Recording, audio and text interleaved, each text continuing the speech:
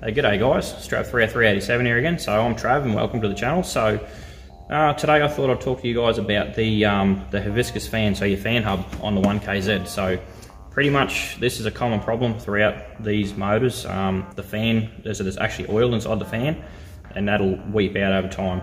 You don't have to buy a new fan hub unless it's stuff, then you do, but most of the time you can just buy $25 worth of oil from your local Toyota dealership, which I'm going to put in a link, so just the part number and show you what it looks like.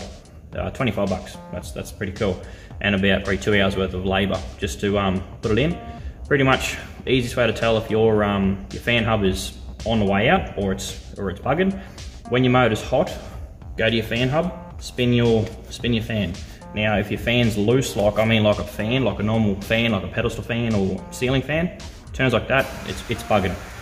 You want to have resistance, so what happens is when it gets hot, the oil gets thicker inside the like the venturi inside the fan, and then therefore it's like a 1-to-1 ratio. It'll be pretty much locked up solid. Now these things here, or most Toyotas have the same similar hibiscus setup. Now it's all pretty well general, just use that same oil, but with the 1KZ, everyone knows most of the time, most people know that these things are susceptible to doing heads. And now that being said, if your fan is on the brink and you get this thing hot, you'll most likely cook your motor. You don't want to do that because it's not cheap to do a head on one of these. So what I'm going to do is I'm going to pull it all down, strip it all apart. I'll show you, it'll be on high speed, so it'll just be a time-lapse video on how to take it all apart, but I'll show you what to do first, what's located, what's involved in taking it apart. We'll split the fan hub in half, we'll oil it, put it back together, and just pretty much just show you exactly what's involved in stripping a fan. We're putting your new oil in it, and yeah, save you guys from cooking your motor, because these little things don't like heat. So enjoy the video guys. Also too, I'd like to give a big shout out to Ringwood Off-Road. So these guys are actually a sponsor for this video. So Floyd and his team in Melbourne have a qualified four-wheel drive specialist place in Melbourne, so they do all sorts of four-wheel drive modifications, light modifications, heavy modifications. I'll drop a link in the description for them guys. They're awesome dudes to deal with. I know Floyd pretty well personally, he's a great dude. Awesome. Got a sponsor, which is pretty damn cool. Didn't think we'd get this far, but we have, so check this out. Shout out to you guys for doing a sponsorship. I'm going to put a link in for you guys. Awesome. Alright, first things first. Battery wiring loom. Undo that one nut. Undo the 3 wire connections here. Move the wiring loom out of the way. Top radiator hose comes off. You're going to lose coolant. So I suggest putting a bucket down to catch your coolant. Then you have a couple nuts, well, a couple bolts, sorry. So there's a bolt there. There's one here, and then there's one down further. Come back over this side, and then you have another one here and then one just down below it. Now the one on the other side down the bottom is probably easier to do underneath. Alright, so just come down here, check this out, remove your bash plate, it's already done that, and then just up in here you'll see there's a fair bit of crap in the way, just some hoses, you know, for the power steering and that. So that one's probably the hardest one to get to. That's pretty much it for that part there. And then we get down to where your fan hub is, and you've got 4 nuts would hold the fan hub to your water pump pulley. Just undo them, turn it around, turn the engine over, or turn the belt around. Get the other 4 off, and then you won't have to adjust your belts because it'll kick, and then just pull it all off together. Sort of the fan and the shroud together, and that's pretty much it. And then from there we will get the fan out and split it and show you what's involved there. Alright, so wiring loom's out of the way. As you can see, the clip points, shroud is undone, off. Now we will drop a bit of coolant out and remove the top radiator hose, and then we'll go from down to the fan, remove the bolts or nuts in there, and then we will pull it out. I'll show you what that's all about. Alright, so drop your coolant, drop a little bit of coolant out. There is a screw here, and I'll let you bleed your coolant.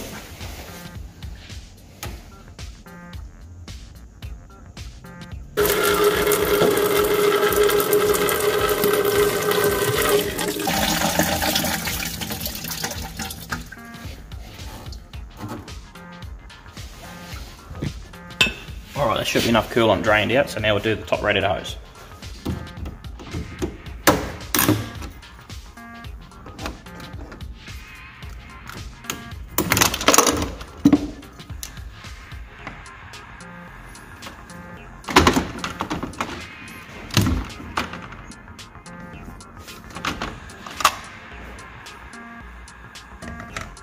Didn't lose no coolant, so that's a positive. How good's that? Right. So you can't get your fan shroud out, so we've got to undo the nuts on the fan hub.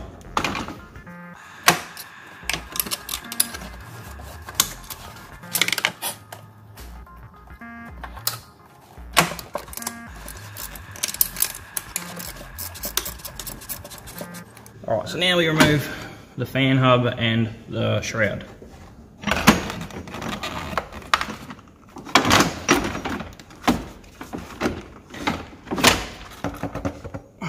There we go. So there's your hibiscus fan hub. I'll show you guys how to take this apart, split it, put the oil in. Alright, so now we'll move the fan blade off the hub. Just 10mm.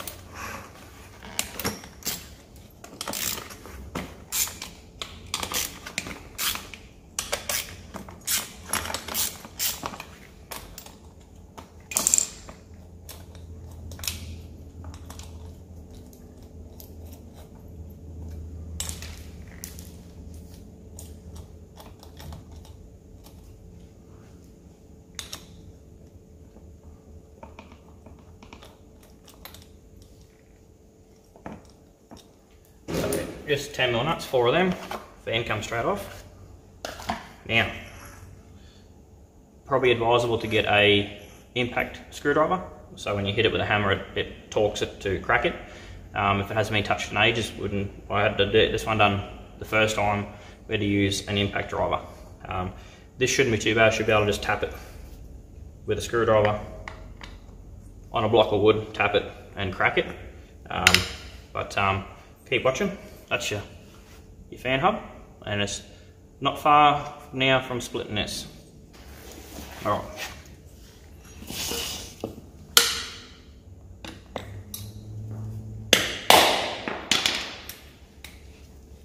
There's one. It's easy as that. Works in the same principle, but with an impact driver, when you hit it, it torques it, so it cracks it. By doing this, it shocks it anyway. So make sure you use a good screwdriver. You stuff this up, it's not good.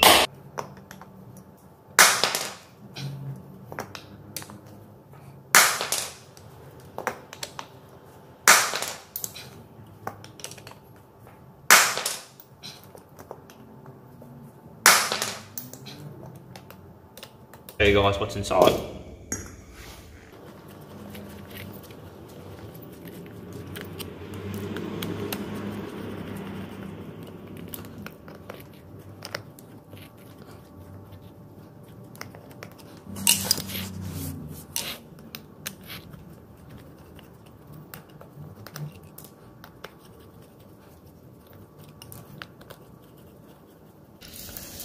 So that's that's apart.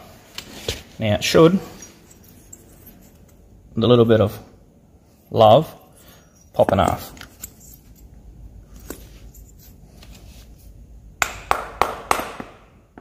Okay.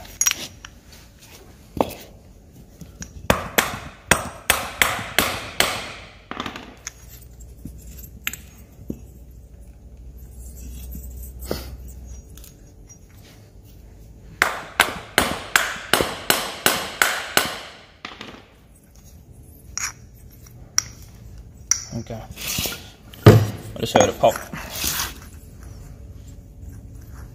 Yep, there she is. Alright.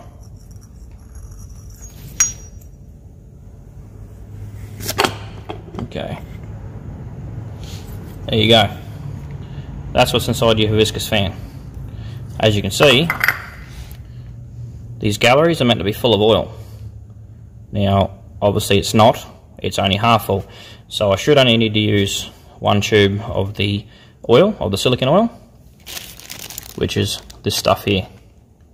So we'll just put one tube in there, just fill up them little galleries, and just take note there's an O-ring here too, so you don't want to damage this O-ring. That goes back in that rib there.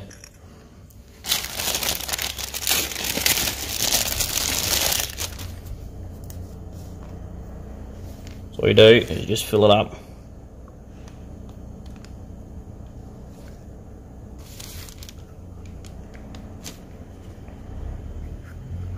Which is actually pretty empty, to be honest with you. I've lost a bit of oil. I was actually only going to make this video just to show you what to do, but I'm glad I did because I actually needed to do it. So you're only going to fill one side up, obviously, so just fill this side here. Okay. O-ring back on the other side. If I can grab hold of it.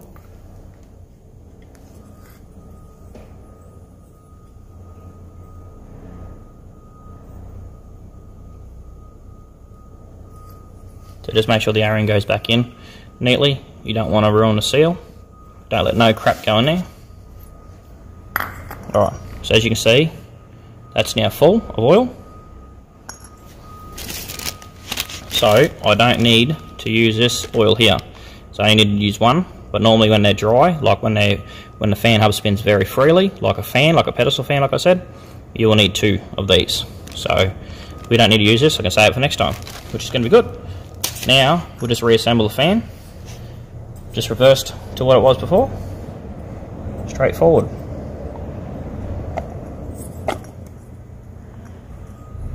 Just like that.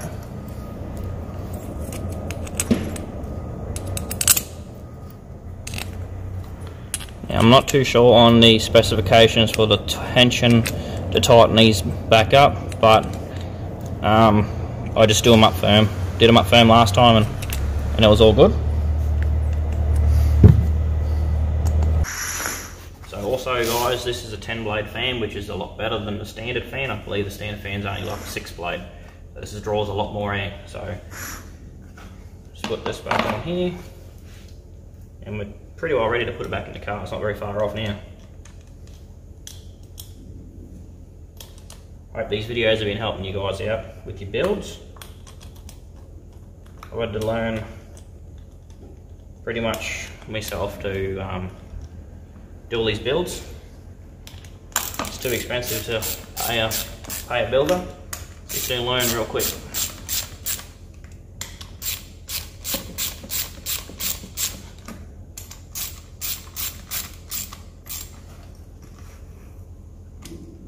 Just do them up tight. Not sure on the specs. If you get a workshop manual, it'll tell you.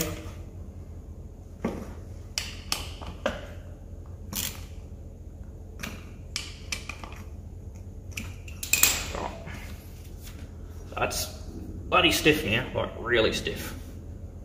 Oh, chuck it back in the car. So we got all the bolts back in the water pump. So we're just going to use a screwdriver to lock it off so I can tighten them up.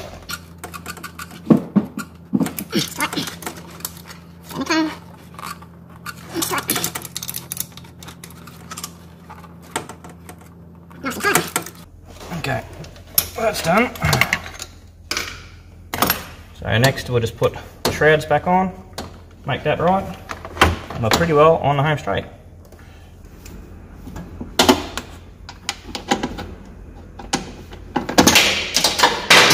Ah, fucking hell.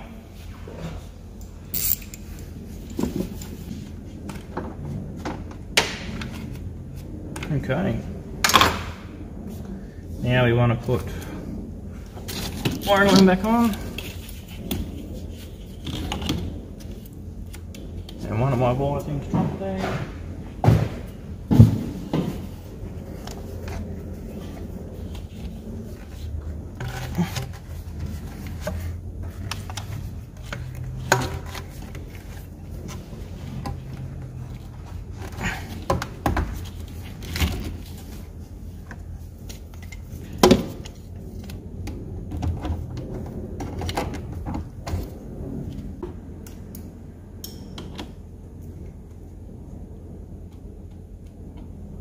that.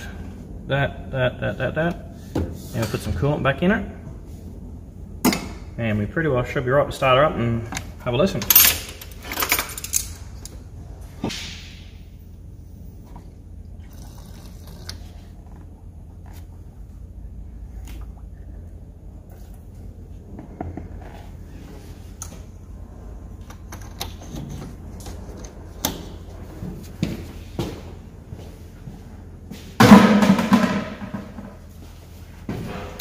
Alright, we're ready for startup.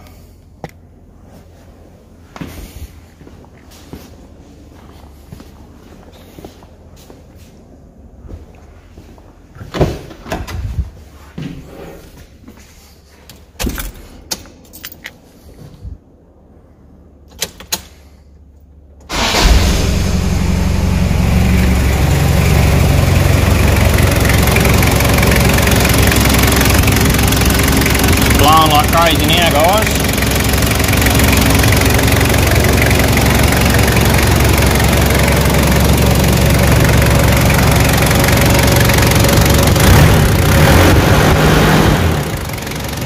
I don't know if you can hear that, but it definitely draws heaps more. Listen.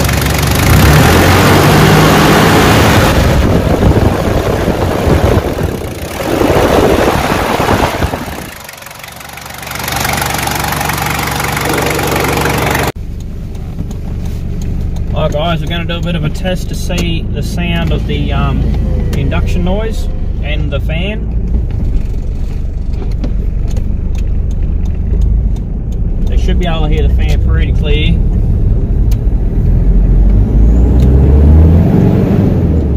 Hear that?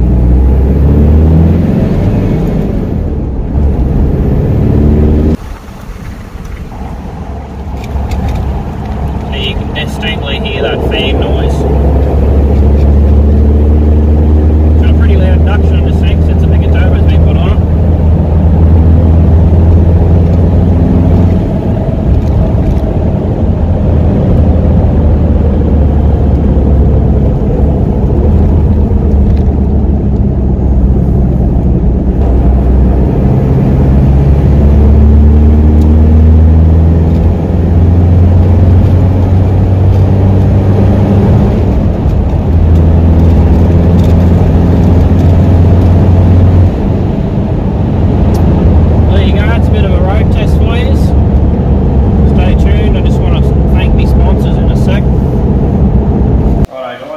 So we're all done for the hibiscus fan. Hope this helped out some questions, or if you're sort of curious to know what goes on with the fan. This is pretty much a cheap way of getting around it, because it's about $300 plus for the fan hub. So for 25 bucks for the oil, it's easy as. So I really hope you liked the video. There'll be another one coming up soon. We're going to do a towing video. So between a standard Hilux and mine, so everyone knows it's modified. So we're going to be towing a boat, and there's a couple of places that I've got some mad hills, so we're going to be trying them out there. But anyway, first things first, big thanks to our sponsor, Ringwood Off-Road. If it wasn't for you guys, videos like this wouldn't happen. So cheers guys, check them out. I'll drop a link in the description. Check out Ringwood Off-Road. Awesome, cheers.